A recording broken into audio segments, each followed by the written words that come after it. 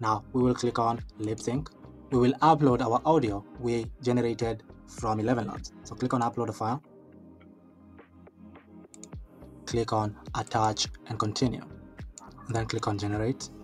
Pika Labs will start generating our video lip synced with our audio. That's not good enough. You need to understand that's not good enough. You need to understand that's not good enough.